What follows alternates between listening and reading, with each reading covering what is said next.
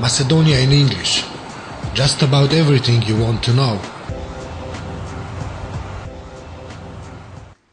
The Interior Minister on Diaspora voting issue.